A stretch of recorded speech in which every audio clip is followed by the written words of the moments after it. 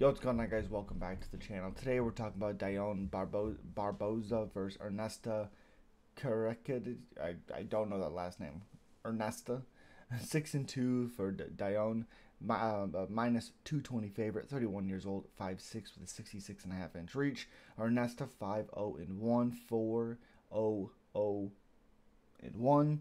Or I guess 4-0-1. Plus 180 underdog. 25 years old. 5'9" with a 71-inch reach. 3 inches in height, and what is that? 4.5-inch reach advantage for Ernesta. I like Ernesta in this one. I think she does. Her striking is very, very fun. The issue I do have, or the concern I have, is she hasn't fought anybody. I know she won a contender series, like a split decision against Carly Judas. Yeah, Judas. She has some kickboxing experience. I don't know how good her ground game really is. And that's concerning when she's fighting a girl like Dione Barbosa because she has been finished.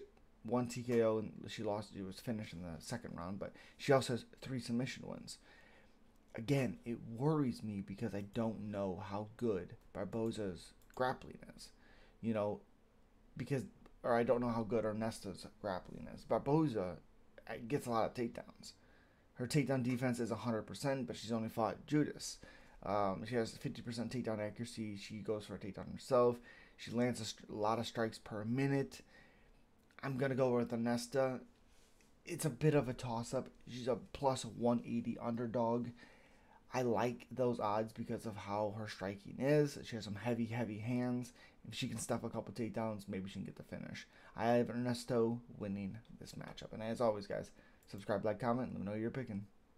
Peace.